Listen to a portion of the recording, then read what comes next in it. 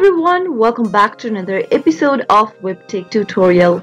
In today's video, I'm going to show you how to log in to Easystub employee account. Watch the video till the end and don't forget to subscribe to our channel by hitting that subscribe button. Press the notification bell so that you'll never miss another upcoming upload from us. Open up a web browser of your choice.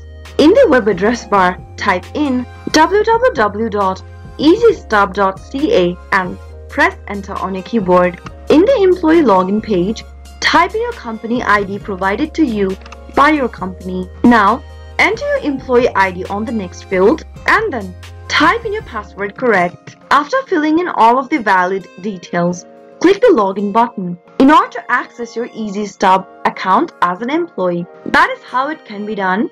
I hope the tutorial was helpful to you. If it was, go ahead and give us a thumbs up. I'll be back soon with more videos like this. Thank you for watching.